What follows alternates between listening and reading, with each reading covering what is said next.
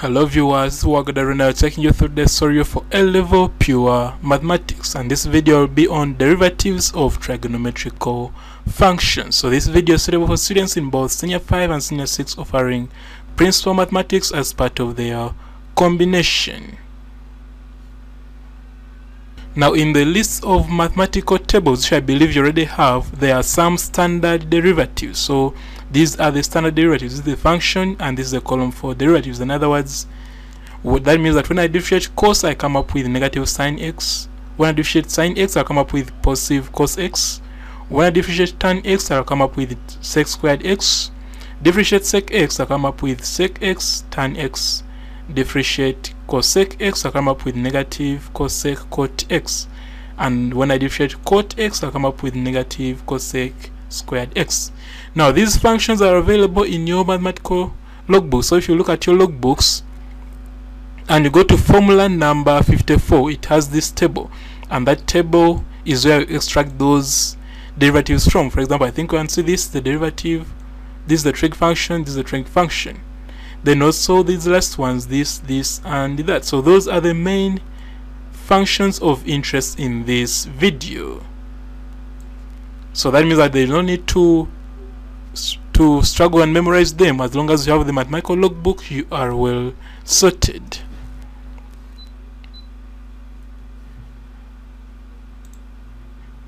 So there are some things we need to note. One is that all the core functions have a negative sign on their derivatives. So sometimes students fail to understand which one has a negative and which one has a positive.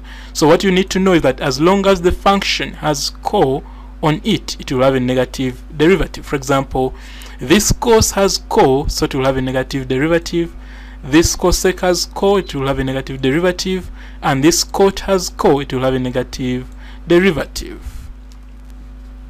Another note we need to make to understand is that all trig functions can only be differentiated if and only if the angles are measured in radians. What does that mean? It means that this x is in radians. All these x you see here, they are in radians. That one is very vital because sometimes they will give you an angle and it is in degrees. So you have to first change it to radians by remembering that 1 degree is equal to pi over 180 rad. So now we shall go to derivative. So that was an introduction. Now we shall go to derivative of trig functions from first principles. So all the trig functions we saw previously can be got from first principles. For example, what we need to know is in first principles is that if y is equal to fx, it implies that dy dx will be equal to limit as small change in x tends to 0 of small change in y, small change in x, where this is a small increment in x and this is a small increment in y. Now this statement may look a little vague. In other words, you may be wondering, what does it really mean? So for you to understand it very well, you need to go through the worked examples. So we are going to go through these questions. Question 1 says, differentiate the following functions with respect to x from first principles. So note this word, from first principles. When they say that, you have to remember this line. Now let us see how this line is applied. And we shall look at all those standard derivatives we saw. We saw the one for cos, for sine, tan, sec, cosec, and cot. So we are going to see from first principles how does the derivative come about. So we shall start with part A, which had cos.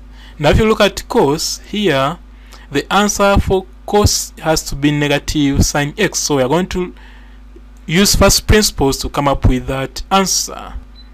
So the first thing to do is to let y be equal to this given function, which is cos x.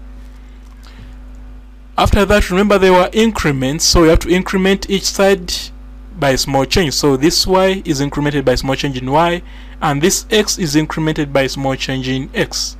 I think realize that it is x which is incremented and this side it is y which is incremented. And note that they are in bracket. This angle is in bracket. So that we shall bring this one on this side. When I bring it on the other side, you realize that when y goes this side, I remember that y is equal to cos x, so it's the same as this, which is this minus cos x, because now we are remaining with small change in y, so this one has gone this side. And when it crosses this side, it will have to express it in terms of x, which is cos x, as you can see it here. The next is to remember factor formula. I think remember that under the video of trigonometrical identities. So cos minus cos is negative sine sine. So negative 2 sine the angle, add the two angles, divide by 2. So this plus this, divide by 2 gives you 2x plus small change in x over 2. Then this sine will have this minus this, divide by 2 to come up with small change in x over 2. Now, one thing we need to know is that for small angles measured in radians, sine of that angle approximates to that very angle. So as long as it is a small, this angle is very small, you should remember that sine that very angle will approximate to that very angle. I think you realize that I'm using the symbol approximate. So what I'm going to do, I'm going to substitute where there is sine small change in x over 2, I'll come up and make it small change in x over 2. The rest will remain the same. Then from there, realize that this 2 and this 2 can cancel, and I remain with negative small change in x multiplied by sine 2x plus small change in x over 2, which is this. So what I'm going to do, I'm going to bring this one this side to become small change in x, small change in y, small change in x being equal to negative sine that, which is here. After that, I remember the definition that dy dx is equal to small change in x, small change in y in the limit as small change in x tends to 0. So what does this mean? Let's see what it means. It means that where there is small change in x, we are going to put there 0 because it tends to 0. So this one will tend to 0. That's why you see a 0 there. Then after that, we realize that now it is 2x over 2, which becomes x, as you can see it here, and this negative is there. I think that is the very derivative which is in your mathematical table. If you look at it, derivative of cos x is negative sine x, which we have got here. So that's what first principles means. So that was cos. What about sine? Sine, we know that differentiating sine x gives you cos x, so we have to use first principles to see how that cos x comes about. Now the procedure is the same as the one in the previous, as the one used in part A. So what we shall do, first let y to be equal to sine x. Then from there we increment each side by small change. So this side will be incremented by small change in y, and this side will be incremented by small change in x. The next is that this y crosses to this side, and when it crosses, it changes to a variable x, so that's why there is sine x there.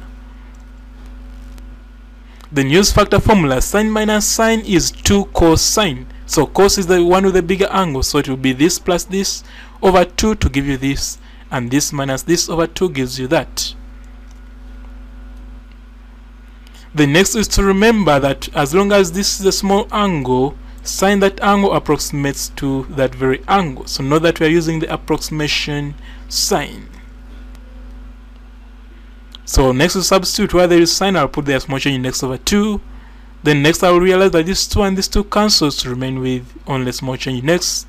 Then from there, I'll bring this one this side to come up with small change in y, small change in x equal to cos this angle. Then from there, I remember the definition of dy dx, that is that. So what does that mean? It means that where there is small change in x, you put there 0. And in the end, we shall come up with cos x. I think realize that this is the very derivative in your mathematical table. So that is what first principles means. So now we shall go to part C, where they want the derivative of tan x. And now for tan x, you realize that tan x derivative is sec squared x. So we have to use first principles to come up with that answer. So first we shall let tan x y be equal to that function which is tan x, but we already know that tan x is the same as sine over cos. Therefore y will be equal to sine x over cos x. The next is to increment both sides. So this side increment by small change in y, and this side increment x by small change in x. The next is to take this one this side, and when it goes this side it becomes sine x over cos x, as you can see it here. So the procedure will always remain the same. The next is to get the LCM. So LCM for this is this multiplied by this, as you can see it here. Then from there you will say this LCM divide by this, you realize that this one cancels and remain with this, so this multiplied by this gives you this part. Then still this LCM divided by this, you realize that this cancels, so remain with this, so this multiplied by this gives you this part. The minus is maintained.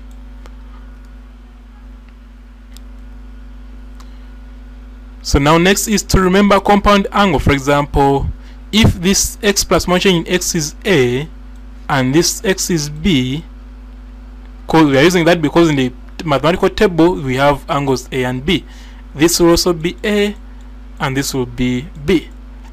Now when you compare, you realize that sine a minus b is the same as sine a cos b minus cos a sine b in your mathematical table. So in this case we have, instead of a we have x plus small change in x, and instead of b we have x. Therefore the whole of this will become sine a minus b, which is x plus small change in x minus x, as you can see it here.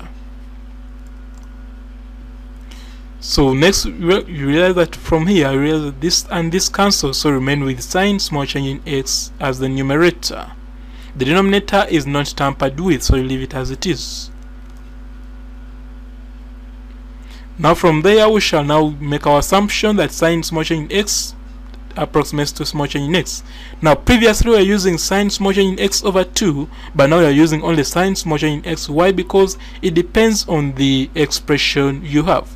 Now in this expression we only have sine small change in x. That is why it's one we are using here. Therefore this one will become small change in x. Now from there, like I said, the next step is to take this one this side to become small change in y, small change in x is equal to 1 over this. Then from there is to remember the definition for dy dx, limit as small change in x tends to 0. So what does that mean? It means that where there is small change in x, you'll keep on putting 0, and in the end you'll come up with this. So cos x multiplied by cos x becomes cos squared x, and we already know that 1 over cos is sec, therefore 1 over cos squared will become sec squared. And I think that is the very expression in your mathematical logbook, as you can see it here.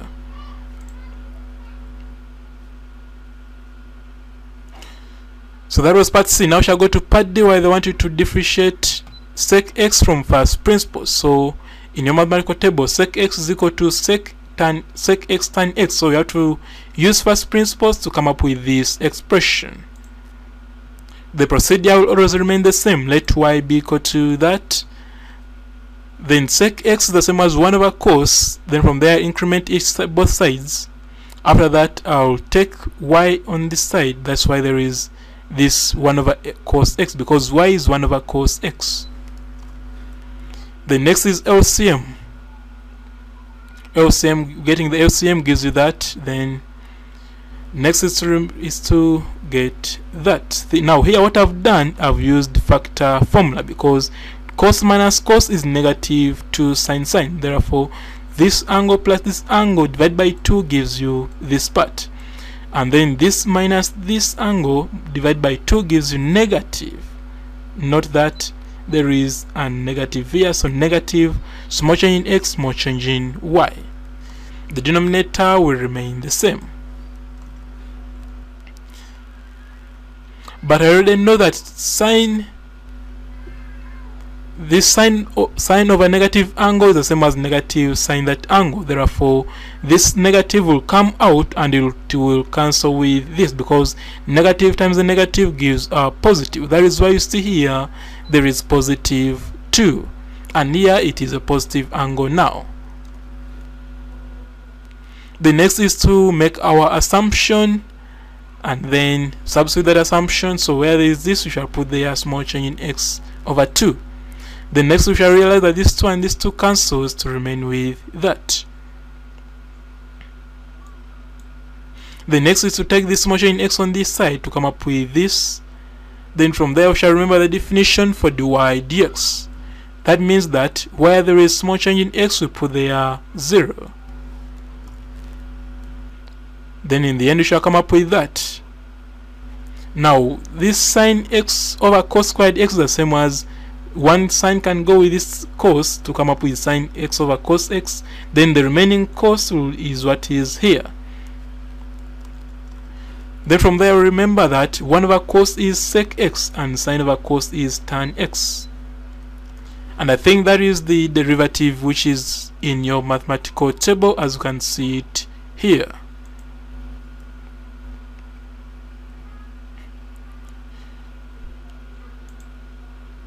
So now we shall go to part E, where they want the derivative of cosec x. Now the derivative of cosec x is negative cosec x cot x. So let's see how it is got from first principles. As the procedure, like I said, it will always be the same as long as they mention the word first principles. So the procedure is to first let y be equal to that function. Then from there, express in terms of standard value trig ratios, which is sine, cos, and tan. Now in this case, cosec x is 1 over sine. Then from there, you increment both sides. So this side will be incremented by small change in y, and this side, the angle is incremented by small change in x. Then from there, take this y this side, but when it goes this side, it has to be expressed in terms of x, as you can see it here. The next is LCM. And after LCM, it is factor formula. So sine minus sine is 2 cos sine, where cos has a bigger angle. Therefore, this plus this divided by 2 gives you this angle. Then this minus this divided by 2 gives you that angle. Then remember that sine of a negative angle is equal to negative sine that very angle. That is why this negative goes out and comes here. That is why here you see there is now a negative 2, and the angle is now positive. The denominator is untampered with. Now next is the assumption. After the assumption, you shall come and substitute the assumption, whereby where there was sine small change in x over 2, you shall put the small change in x over 2. The next, rather, this and this can cancel to come up with negative small change in x multiplied by this over this denominator. Then from there, take this one, this side, to come up with small change in y, small change in x. The next is to remember the definition for dy dx, which will be that where there is small change in x, you put there 0. That's why you see that 0 there and this 0 here.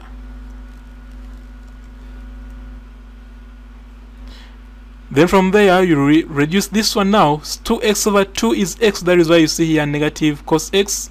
And here sine x multiplied by sine x gives you sine squared x. Now from that step, one sine here in the denominator will go with this, and the other sine will be here. Now sine over cos gives you cot, and 1 over sine gives you cosec. But there's this negative here, so it is maintained. Therefore the final answer will be negative cosec x cot x. And I think that is a very valid expression in your mathematical table, as you can see it here.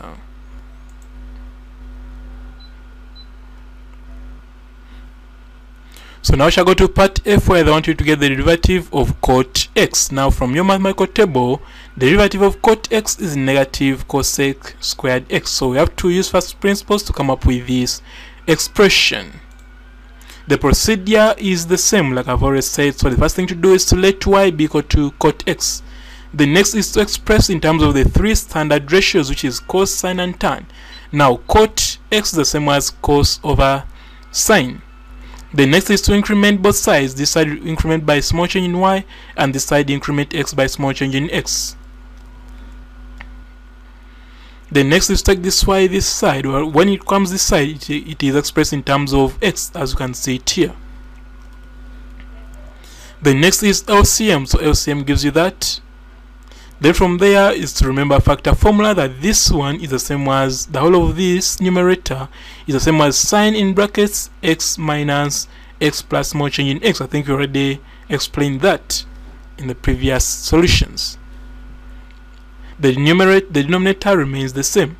So now this one, this x and this x cancels, this negative, and the small change in x gives you negative small change in x. But you already know that sine of a negative angle is the same as negative sine that very angle. That is now here the negative has come out to become negative sine small change in x. The denominator is untampered with.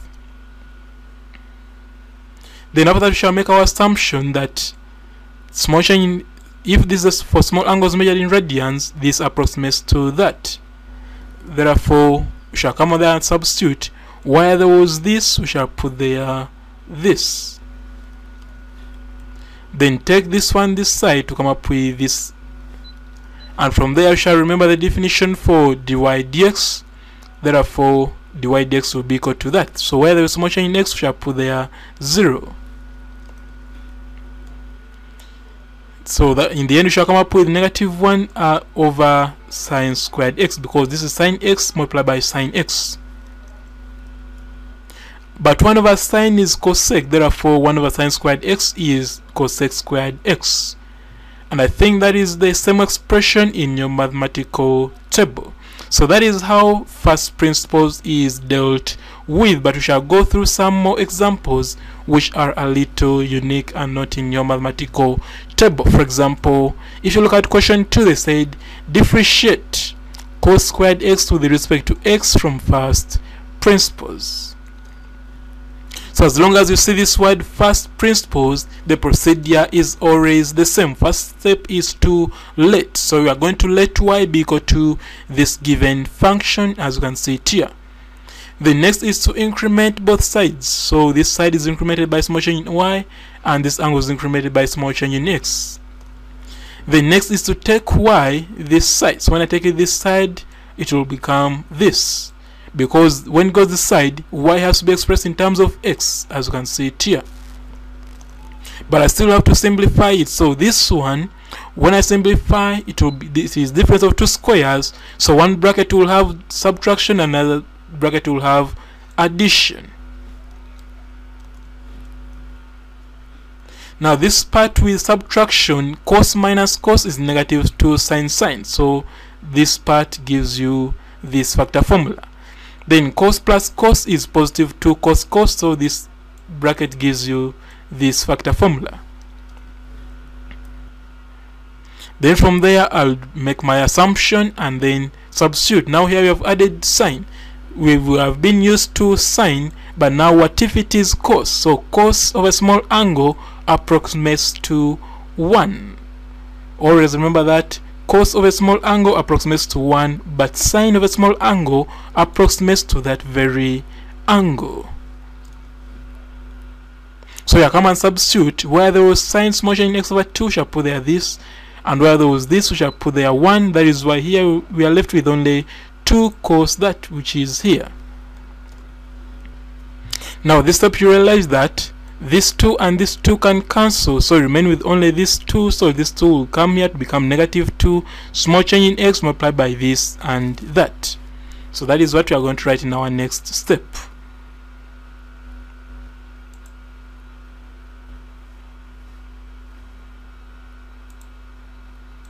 So that gives you small change in y as this. The next is to remember double angle. So double angle, if the whole of this is a, okay, if it is theta, or let's say a, it implies that 2 sine a cos a is equal to sine 2a. Therefore, that is why you see here that this angle has been multiplied by 2 to come up with this angle.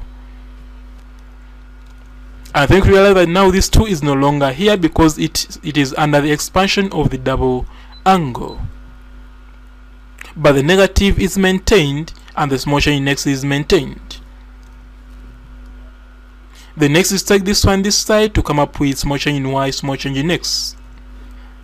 After that, we shall remember the definition of dy dx. So where there is small change in x, we shall put there 0 to come up with negative sine 2x. So that was question 2. Now we shall go to question 3, which says that show from first principles that the derivative of sine x raised to the power a half is equal to a half cos x square root of sine x. So as long as you see the word first principles, the procedure remains the same as before. So the first thing to do is to let. So let y be equal to this given function, which is that. Now this power half is the same as square root. The next is to increment both sides. So increment y by small change in y and increment x by small change in x. The next is to take this y this side, and when it goes this side, it is expressed in terms of x, as you can see it here.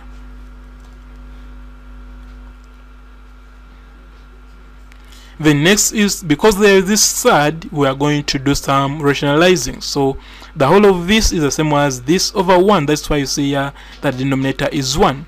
The reason is to help us to rationalize the function. So when I rationalize, it means that here it was minus, here to be plus, and you do that for both numerator and denominator. So when I do that, I'll come up with this, because for the numerator it is difference of two squares, so it will become sine this minus sine that. For the denominator, it is 1 times this, so it remains this very expression as it is here, just as you can see it there. Then next, for the numerator, you use factor formula. So sine minus sine is 2 cosine.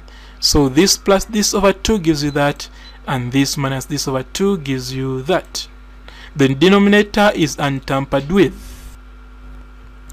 So now next is to make an assumption. Or the assumption, you shall substitute that assumption to come up with this. So where there was sine small change in x over 2 shall become sine, you shall become small change in x over 2. The next is to realize that this 2 and this 2 cancels.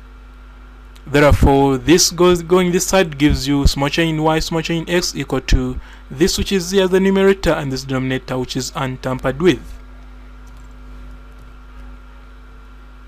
The next is to remember the definition for dy dx. So is equal dy dx is given by that. Therefore, where there is small change in x, you shall put there 0, like as you can see it here, and when that happens, you shall come up with this.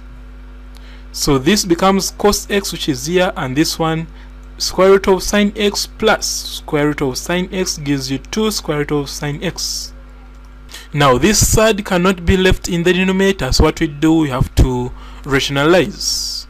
So when I rationalize, I multiply both numerator and denominator by sine square root of sine x.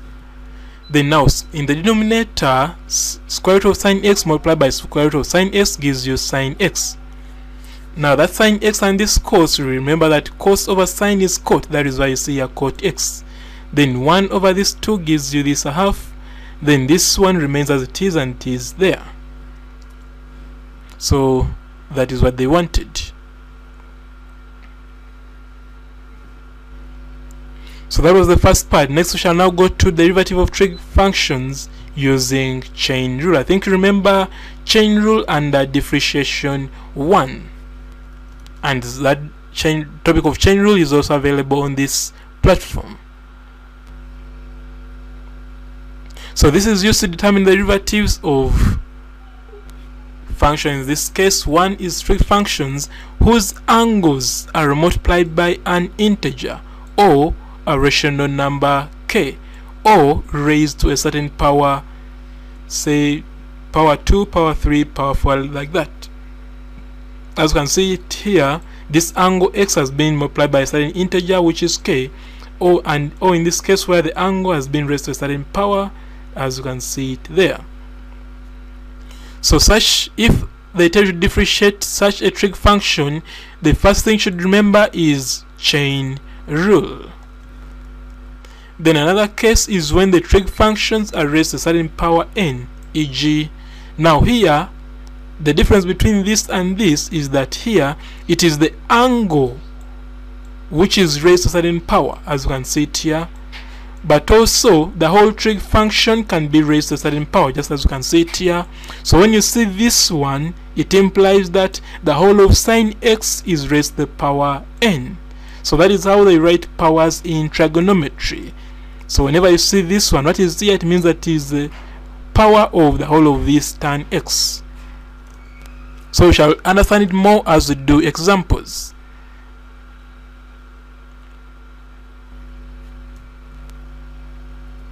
Now let's start with this case 1, whereby the angle is raised to the certain power or multiplied by an integer. So like we said, examples are as these ones. Therefore we shall consider function, say this one as our test function. So y equal to sine kx, and this derivative is obtained by letting the angle, which is kx, to be equal to a certain parameter, say u, and then use chain rule as shown below. So let's see how chain rule is used in this case.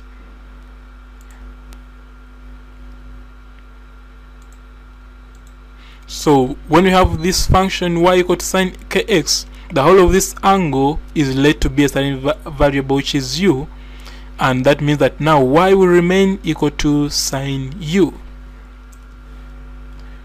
So when I differentiate this one, I'll come up with k. So when I differentiate for u equal to kx, when I differentiate with respect to x, I'll come up with du dx equal to k. Then for y equal to sine u, differentiated with respect to u, I'll come up with dy du equal to cos u. Think, remember that under our list of formulae in the mathematical table.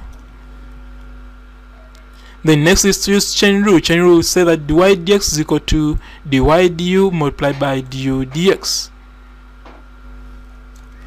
Then I'll substitute dy du is equal to cos u, which is that, and du dx is k, which is that. So the whole of this gives me k cos u.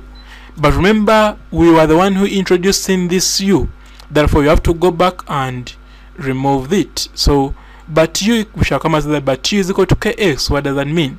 It means that dy dx is equal to k cos kx. Now that gives us a short way of differentiating such functions. So the concept behind chain rule for case 1, I mean where the angle is raised to a certain power or it is multiplied by a certain integer. So the concept is simple, and it is this one, that dy dx will be equal to the function that would result after differentiation without altering the angle. So the angle is maintained, then you look at your mathematical table and find out which function would result. For example, in this case we are given sine, and in your table when you look at sine, the function that results is cos. Then they have told us you don't alter the angle, so the angle which is here is the very angle you put. That is this bracket. What about this other bracket? This other bracket says that you multiply it by derivative of the angle. So look at this angle. It is kx. When I differentiate kx, I'll come up with k, so I'll come and put it there. So I think we realize that all these steps would be unnecessary. You could simply just move from here up to here if you have such a mathematical eye. So now we are going to use that concept to go through these questions fast. For example, question 1 says find dy dx if y equal to this, y equal to this, and y equal to this. So let's start with part A. Part A says y is equal to sine 5x.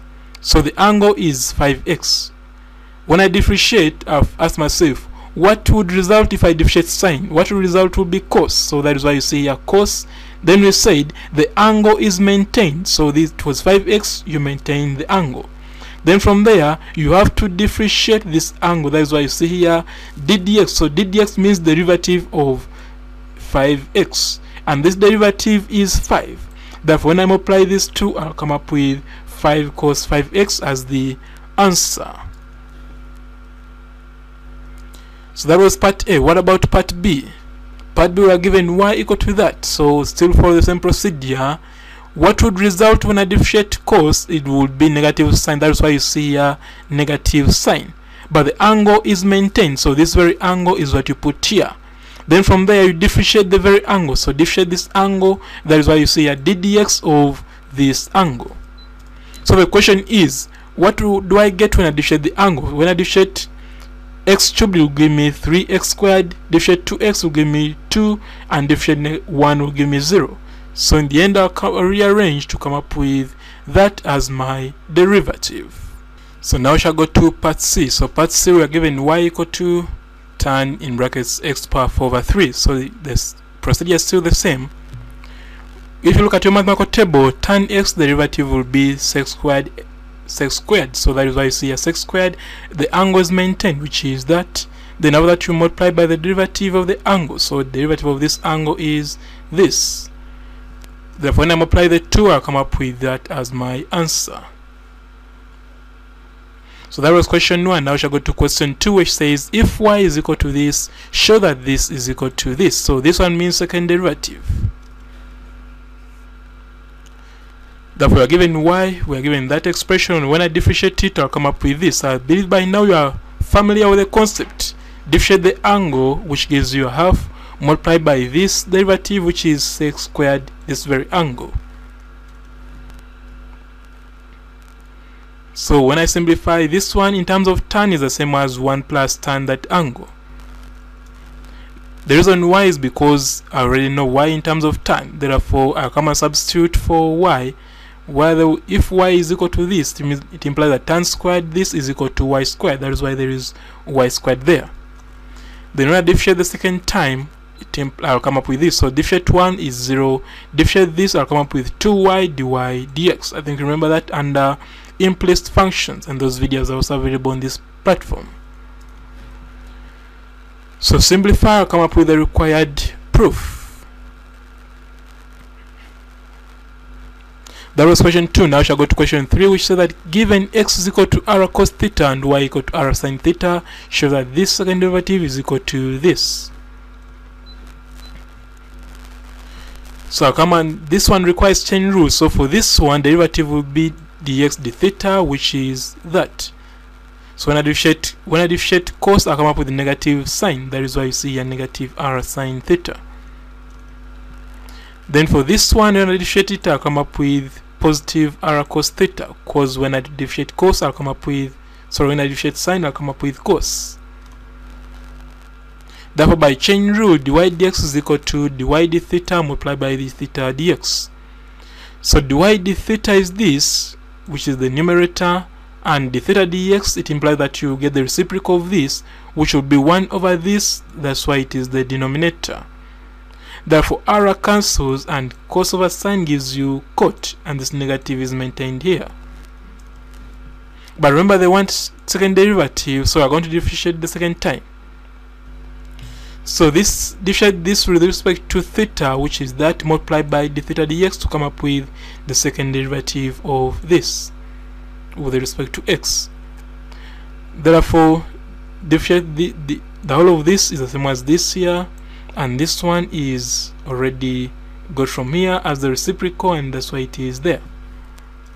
Now when I differentiate cot theta, what do I get? Differentiate cot, I'll come up with negative cosec squared theta, but remember there is a negative here, that is why here it is positive. Then this one, 1 over sine is cosec, therefore negative is maintained here. Then this 1 over sine gives you cosec theta, and this r is maintained in the denominator. Now this cosec squared theta multiplied by cosec theta gives you cosec cubed theta, and this negative is maintained here, and this r is also maintained. So basically that is what they wanted. So now we shall go to question 4, which is that given x is equal to that and y is equal to that, show that this is equal to that. So still is chain rule. So this x, differentiate this x to come up with dx d theta equal to 1 minus cos theta. Then differentiate this y to come up with dy d theta equal to sin theta.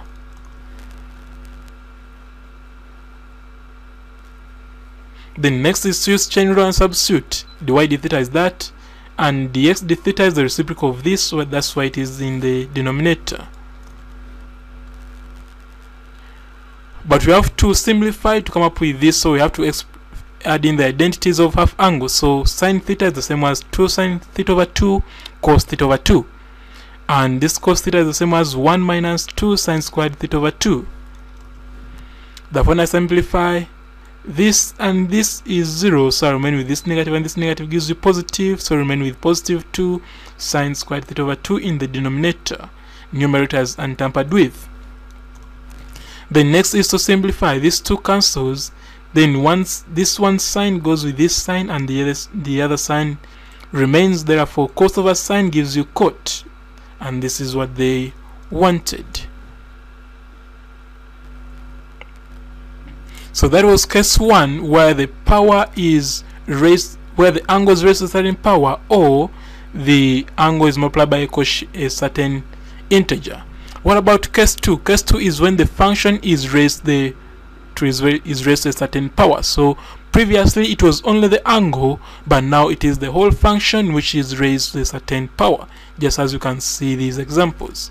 So in this form, just know that we are now dealing with case 2. Now, how do you deal with this case 2? Let's consider a function y equal to sine raised to the power n, sine x raised to the power n.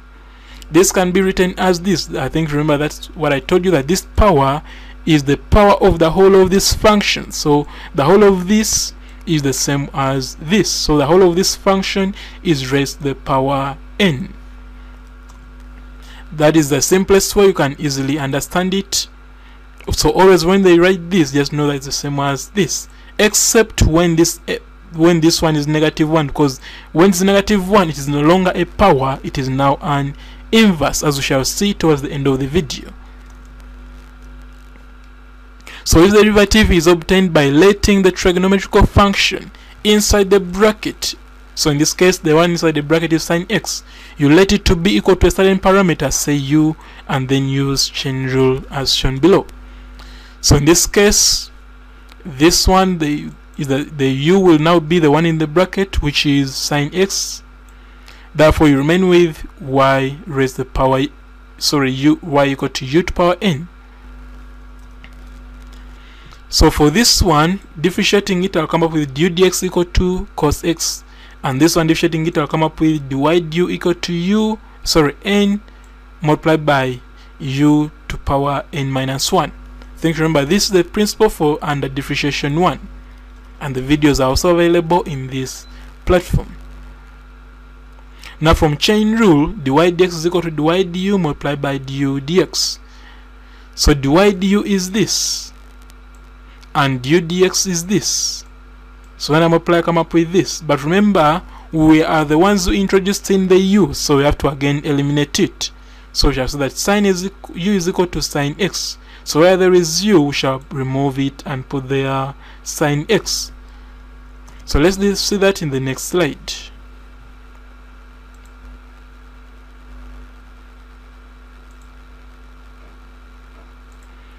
So in the end, you shall come up with that. So basically, this just like in case 1, we had a concept. Even here, there is a concept which can be used so that you don't go through all those steps we have gone through. So what is that concept? The concept is, look at the power and write it here, then multiply by the function, but with the power reduced by 1. So the function, the given function, but the power reduced by 1 is what result.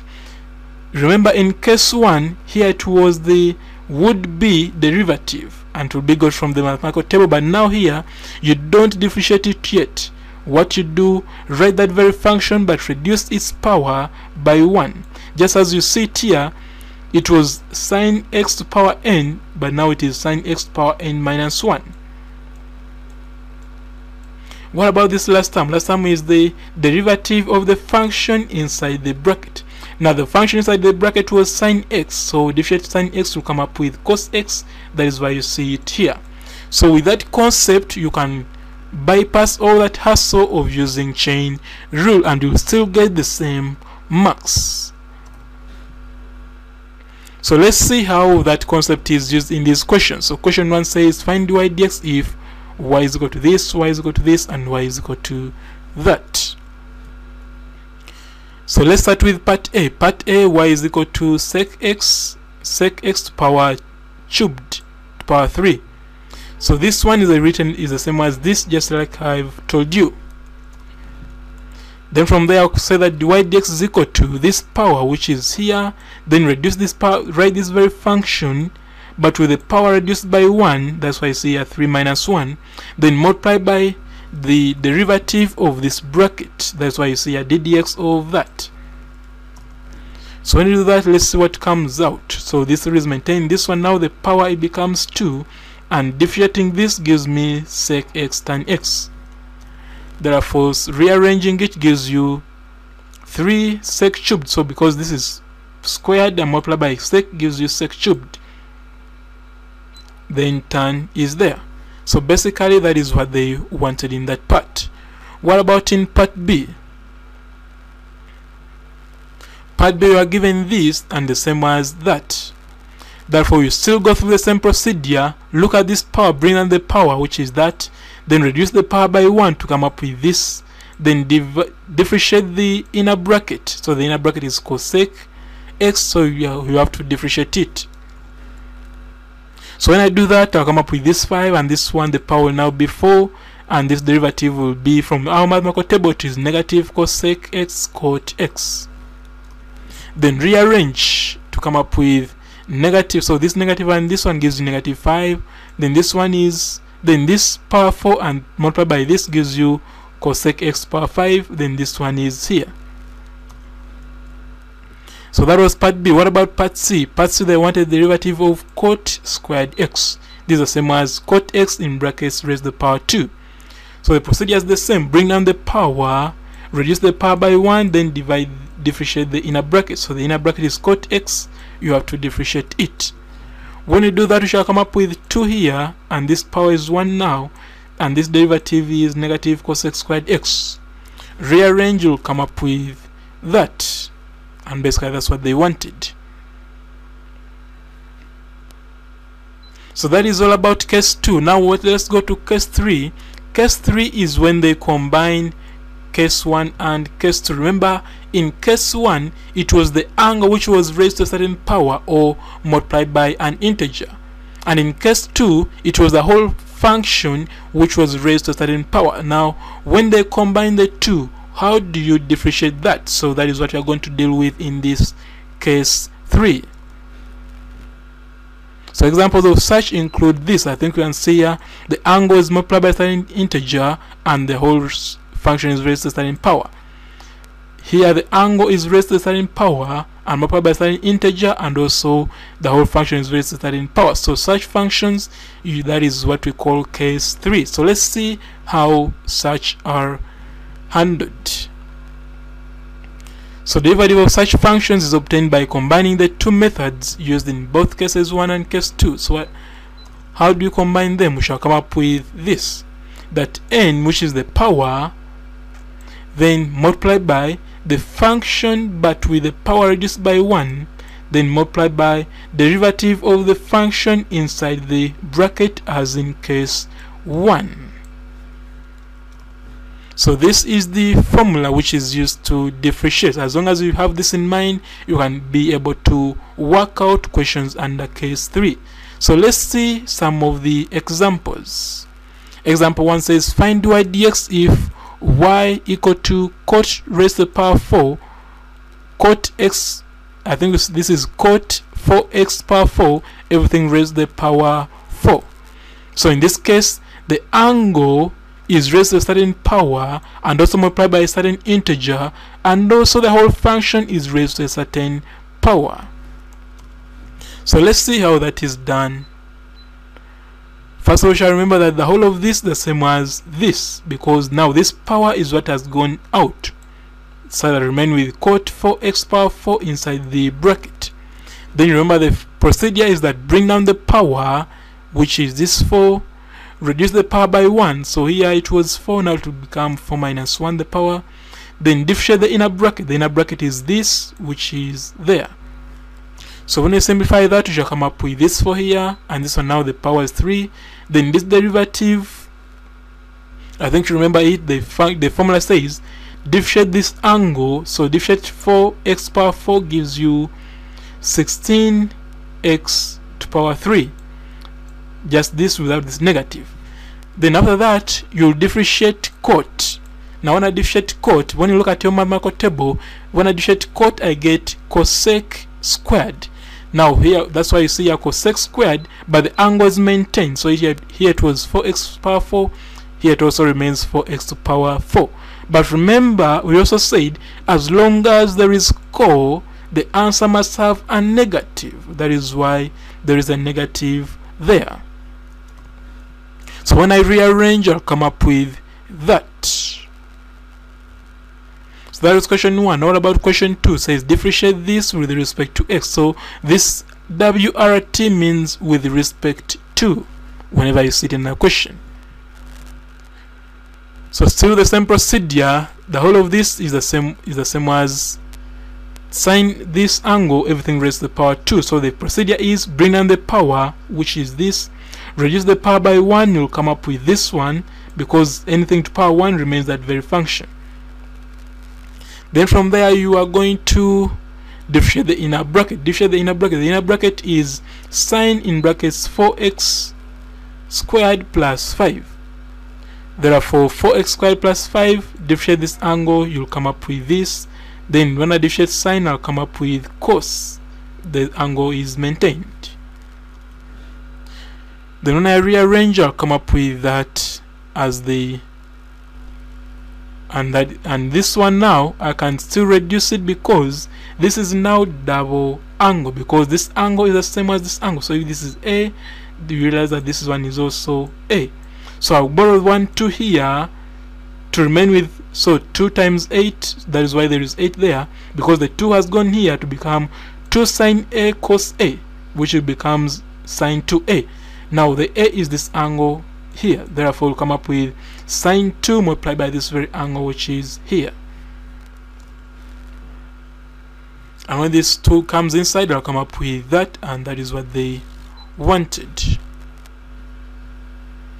So now we have seen the 3 cases where chain rule is applied. So now the next part is now how to apply product formula to differentiate trigonometrical functions. I think you remember product formula under differentiation 1, and those videos are available on this platform. So we are going to go straight to the questions. So question 1 says find y dx if y is equal to this, and part B, y is equal to that. So let's look at those solutions. So for part A, this is what is given. So like we said, for product formula, you let one to be u, another one to be v. So u is the whole of this. The whole of this will be let to, this one will be let to be u, as you can see it here. Therefore the whole of this is the same as sine x raised to the power 3, and this other part will now become v, as you can see it here. Then from there I have to differentiate both. So du dx gives me this. I think you remember how to differentiate side, because you bring down the power, reduce the power by 1, and differentiate the inner bracket. What about this one? Differentiate this one gives you negative sine 3x. I believe by now you should know how to get such derivative, so you shall go a bit fast. Now from product formula, we shall know that product formula is stated as follows, that v du dx plus u dv dx is equal to dy dx. Therefore I'll come and substitute for v here. This v is this, then du dx is that, then u is this, and dv dx is that. So when I simplify, I'll come up with that as the required derivative.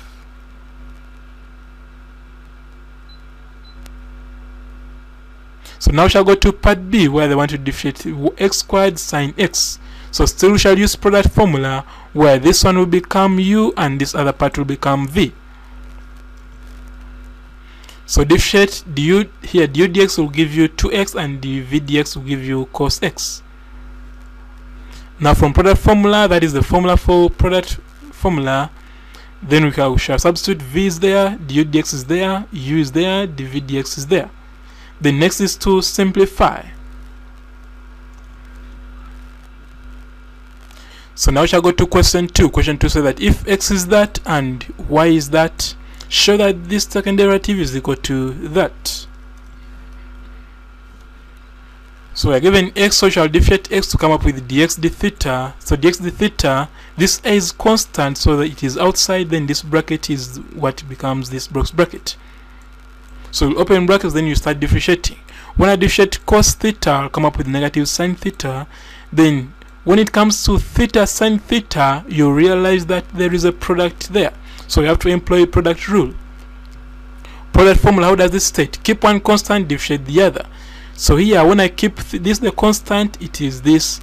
Then differentiate the other. So when I differentiate sine theta, I'll come up with cos theta. Plus, now I'm going to keep sine theta the constant, which is this. Then differentiate the other. So differentiate theta to come up with 1. When I differentiate theta, I come up with 1. That is why here there is only sine theta. When I simplify, this and this can cancel, so I remain with theta cos theta, but there's an a outside, so in the end we'll come up with a theta cos theta. That was dx d theta. What about dy d theta? This is y, so dy d theta, you are going to put a outside, then now differentiate sine theta to come up with cos theta, then differentiate this. Now this one is a product, so you'll keep one constant, differentiate the other. So this minus is here. Then when I keep theta constant, it is this. Differentiate cos theta, I'll come up with the negative sine theta. That's why there's negative here. Then plus. Keep cos theta constant is there. Differentiate theta, will come up with 1. That is why here I only have cos theta. Then from there, I realize that this minus that cancels, so remain with this. So this and this is positive. So the outer one will be a theta sine theta, as you can see it there. The next is to get dy dx from chain rule. So from chain rule, dy d theta is this. Then dx d theta is this. Therefore, d theta dx is the reciprocal. That's why you see it here as a denominator. Then from there, I realize that this a cancels, this theta cancels. So sine over cos gives you tan. But remember the 1 second derivative, so you have to differentiate the second time. So second derivative will be d d theta of dy dx multiplied by d theta dx. Now d d theta dy dx is tan theta, and d theta dx is the reciprocal of this, as you can see it there.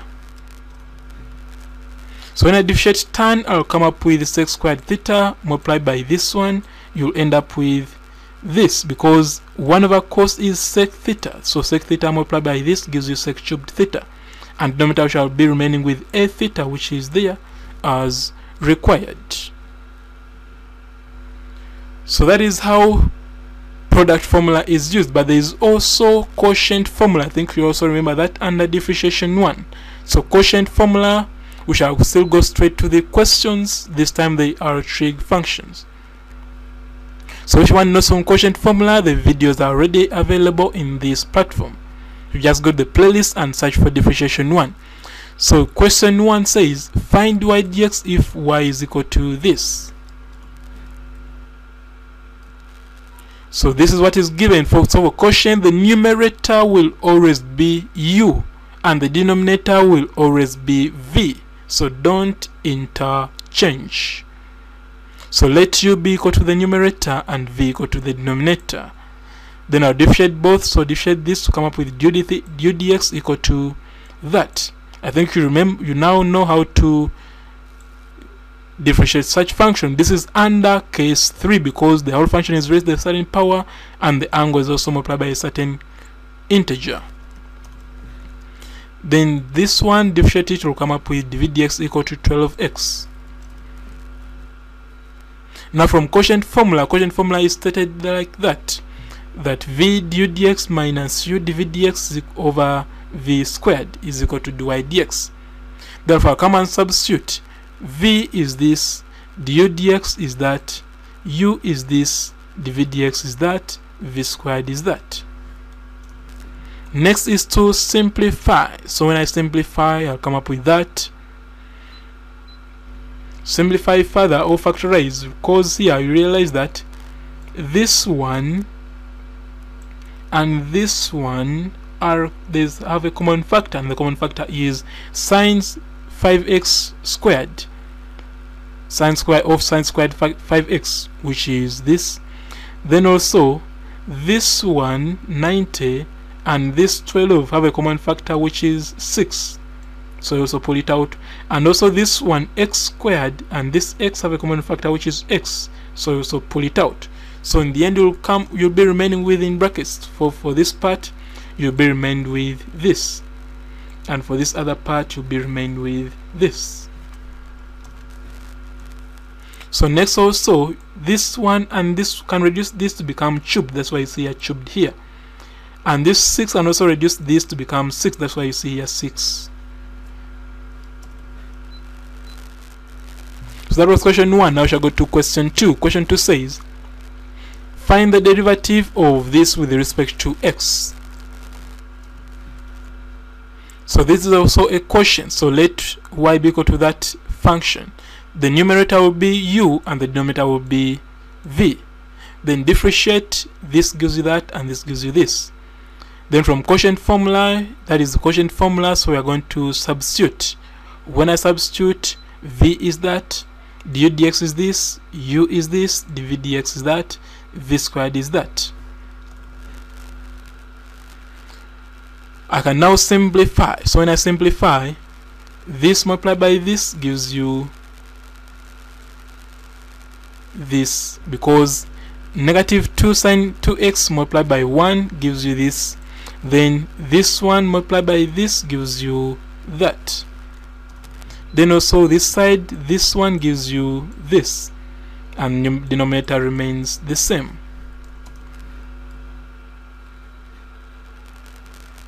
So I can simplify further by factorizing to come up with that.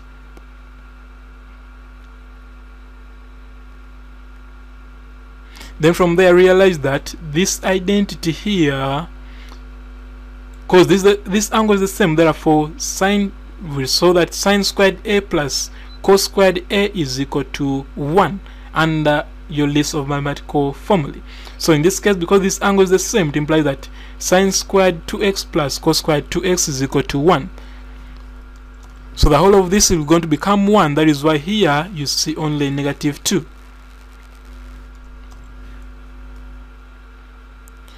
Then from there, factorize out negative 2 to remain with this plus 1. Then from there, this one can reduce this this power to come up with negative 2 over 1 plus sine 2x, and that is the derivative they want.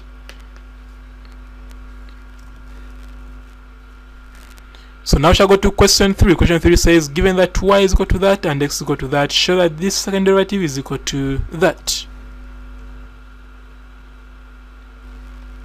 So from y equal to this, if you are differentiated to come up with that. Then also x will be differentiated to come up with that. Then next is to use chain rule. When I use chain rule, I'll come up with this. And second derivative will be given by that. So this one, differentiating it needs quotient formula. So quotient formula gives me that, because it says that v, keep the denominator constant to come up with that, then differentiate the numerator to come up with this. Then after that you'll keep the numerator constant, which is this, differentiate the denominator to give me that. Then over the square of the denominator, which is this. Then this one, the theta dx, remember the x d theta was cos x, therefore the theta dx will be 1 over cos x, so it is maintained. So when I simplify, I'll come up with that, and from there I realize that this plus this gives me 1, and basically that is what they wanted. So that is all about quotient formula. Now we shall go to the last part, and that is derivative of trigonometrical functions. Like I told you that when this power, or okay, we have been calling it power, but I told you that the special case is when it is -1. So each time you see -1, it ceases to become a power. It becomes now an inverse. Always remember that. If it is any other value, it is a power. But as long as it is -1, it is no longer a power, but it is now an inverse. So question 1 says, differentiate the following functions with respect to x. Part A is that, part B is that, and part C is that. So part A, it was given by that solution. Let y be equal to arc sine. So we call it arc sine, or inverse of sine x. So inverse of sine x means is noted as this, or you can call it arc sine x. It is all the same. So what does this word inverse mean? So to remove that negative power, it means that you take this sign this side. So when I take this side, I think you see here there is no now power -1. So it becomes sine y, and this side, what was the angle here, is now what becomes here. So that is how they remove the arc sine. The next is to differentiate. So differentiate x with respect to y. I'll come up with dx dy equal to cos y, because when I differentiate sine, I'll come up with cos. But remember, in our question they want dy dx, and also we don't know the value of y, because remember, y, we are the ones who introduced it there. So we have to again eliminate it by saying that, remember the identity, that cos y is equal to square root of 1 minus sine squared y, and sine squared and sine y is x, therefore sine squared y will be x squared. So when I come and substitute, I'll come and say that now dy dx is the reciprocal of dx dy, which is now 1 over cos y. And now we already know that cos y is this, so we shall come and get our final answer. So that's how they deal with inverse. So let's look at more examples for you to be able to grasp the concept. So part B, they want the derivative of inverse of cos x. So still you let y be equal to that inverse, then bring this cos this side, become cos y equal to x. Then differentiate to come up with dx dy equal to negative sine y. But I know that sine y is equal to square root of 1 minus cos squared y, and cos y is x, therefore it becomes 1 minus x squared. Therefore dy dx is the reciprocal of dx dy. That is why you see here negative 1 over sine y, and sine y you already got it here, so that will be the answer. What about part C, where they want the derivative of arctan x? So let y be equal to that inverse, therefore tan y will be equal to x. Therefore when I differentiate, I'll come up with sec squared. So differentiate tan y, I'll come up with sec squared y. But I know that sec squared y is equal to 1 plus tan squared y, and I know that tan y is x, therefore sec squared y will become 1 plus x squared. Therefore dy dx is the reciprocal of dx dy, which is 1 over sec squared y, and gives you 1 over 1 plus x squared. That was question 1. Now let's go to question 2, which says that find dy dx if part A, y is equal to arc sine of x over 5, and part B, y is equal to arc cos of x cubed minus 3. So let's start with part A. Part A, we have y is equal to that, so next is to put this sign this side to come up with sine y equal to the angle, which is x over 5. Now this is not the angle, it is the ratio, sorry. So put derivative on both sides. Though when I differentiate this, when I differentiate sine y with respect to x, I'll come up with cos y dy dx, and differentiate x over 5 with respect to x, I'll come up with 1 over x. Let's call it equation 1. Then we go and find out what is the value of cos y in terms of x. So cos y is equal to the square root of 1 minus sine squared y. But the good thing, I know sine y in terms of x, so I'll come and substitute it there. Then I simplify, get LCM, which is that and then square root of this 25 gives you 5. That is why now here the square root is only on the numerator. So now that I've got cos y in terms of x, I can come back to my equation 1 and substitute for cos y. Then make dy dx the subject, and it will be that. So that was part A. What about part B? Part B, we are given y equal to that. So take this on the other side to come up with cos y equal to this. Therefore, put derivatives on both sides with respect to x to come up with this. So differentiating cos y with respect to x gives you negative sin y dy dx, and differentiate this gives you 3x squared. Call it equation 1 and come and look for the expression of sin y in terms of x. So sin y is equal to 1 minus cos squared y, everything under square root. But the good thing, I know that cos y in terms of x is this, so I'll come and substitute for cos y. Then simplify. So open this bracket, it gives you this. Then expand further, it gives you that. But remember, there's still a square root. Then next is to put this negative, factorize out negative 1 to come up with that. Then factorize further to come up with this. Then next is to put this negative in any one of these two brackets. So if I choose to put it in this bracket, it will change the sign. So this was negative 2, it becomes positive 2. This was positive x cubed, it becomes negative x cubed. So now from there, I'll come back to my equation 1 and substitute for sin y. Then make dy dx the subject, and that is what they wanted. So that was question 2. Now I shall go to question 3, which says that differentiate arctan of this with respect to x.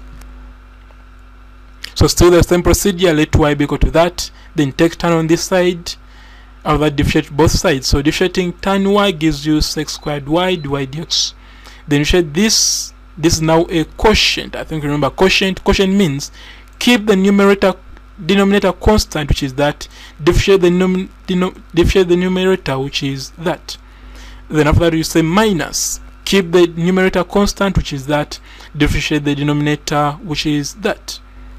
Everything divided by this denominator squared, which is this. Then from there I'll come and simplify the right hand side to come up with that. Simplify further to come up with equation 1. Now I'll have to look for this sec squared y because y wasn't given in the question. So I'll come and say that, but sec squared y is equal to 1 plus tan squared y. Therefore, the good thing, I know tan y is equal to this, so I'll come and substitute. I'll come and substitute this here, then get the LCM, and then open brackets, open this bracket to come up with this. Simplify correct like terms to come up with that. Now from there, now that I've got sec squared y in terms of x, I'll come back to my equation 1 and substitute for sec squared y. Then from there, I'll simplify and make dy dx the subject, and dy dx will be equal to that.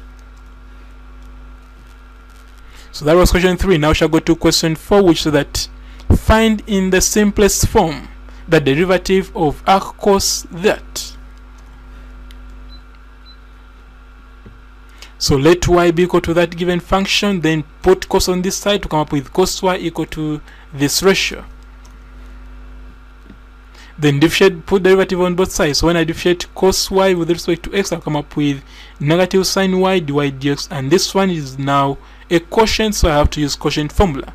So quotient formula says keep the denominator constant, which is this, multiplied by the derivative of the numerator, which is that, minus keep the numerator constant, which is this, multiplied by the derivative of the denominator, which is that. Everything divided by the denominator squared, which is that. So simplifying gives me that.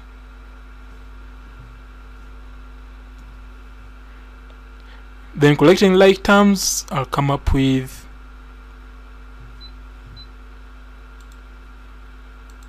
that, and therefore this negative and this negative cancels, and that becomes my equation 1. Now I have to get sin y in terms of x, so I'll come and say that sin y is equal to the square root of 1 minus cos squared y, which gives me that, because I already know that cos squared y is that. Then get LCM, Then difference of two squares gives me that for the numerator. Then simplify the numerator to come up with that, and in the end I'll come up with this as my sine y. So now that I've got sine y, I'll go back to equation 1 and substitute for sine y to come up with that, then make the y dx the subject, and that is what they wanted. So that was question 4. Now we shall go to question 5, which says that differentiate arc sine of this with respect to x, expressing your result as simply as possible. So the procedure will still remain the same. Let y be equal to this given function. Then from there, take this sign on this side to come up with sine y equal to this ratio. Then put derivative on both sides. So when I differentiate sine y with respect to x, I come up with cos y dy dx, and this one is now a quotient. So I'll still use the method of quotient formula. So quotient formula says keep the denominator constant, which is this, multiplied by derivative of the numerator, which is that, minus keep the numerator constant, which is this, multiplied by derivative of the denominator, which is that. Everything divided by derivative of, everything divided by the denominator squared. The next is to simplify. So when I simplify, realize that this sine x and this sine x are common. So I first pull it out. When I pull it out, what will happen? This is what is going to happen. Now here I'm left with negative 5. So negative 5 times 5 gives me negative 25, and negative 5 times 3 gives you negative 15, and this course is maintained. What about this side? This side I remain with negative 3. So negative 3 by 3 gives you negative 9, which is there, and also negative 3 by 5 gives me negative 15, which is there. This minus is maintained, and this sign and this cos is maintained. So next is to simplify this further. So if you look at this, negative 25 plus 9 gives you negative 16, and also negative 15 plus positive 15 gives you 0. So in the end I'll come up with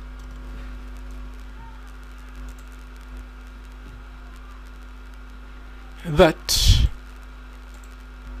and according to equation 1, then I'll go and get my value of cos y. So cos y is equal to square root of 1 minus sine squared y, and sine y is that, therefore sine squared will have a square there. Then get LCM to come up with that part. Then difference of two squares for the numerator gives you that. Then simplify each bracket to come up with that. So this bracket gives me this, and this bracket gives me that. Then denominator remains the same. Then open brackets to come up with that. Then collect like terms, you realize that you come up with this for the numerator. So 16 is common, so pull it out. Then 1 minus cos squared x gives me sine squared x. So square root of this numerator gives you 4 sine x, and the end it will be this. But that is not the end, that is only the value of cos y. So we have to go ahead and substitute in equation 1. Therefore you come and say that from equation 1, that is the substitution, then make the y dx the subject, and that will be the answer. So that brings us the end of this video. Thank you for watching, and be reminded that the next video will be on integration of trigonometrical functions. So if you have not yet subscribed, please click on the subscribe button below this video so that you can receive updates when the next video on integration of trigonometrical functions has been uploaded. Otherwise, thank you for watching, and also if you know of any student who's not yet on this platform, please share the link of this video with them via social media platforms like Facebook and WhatsApp, so that we can all benefit as a family.